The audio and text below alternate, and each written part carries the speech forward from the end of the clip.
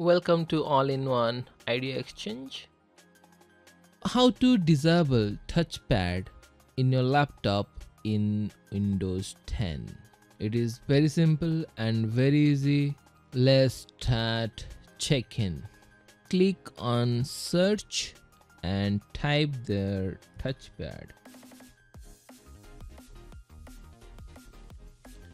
Now you can see Touchpad setting is here. You can click on this. In my laptop it is little bit different. Maybe in your laptop it will little bit different. Okay, maybe here you'll get the button to disable the touchpad. In my laptop I need to go to advanced and I can select disable here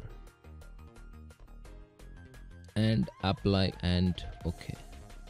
Now my touchpad is disabled. If I want to enable again, same way I can enable it.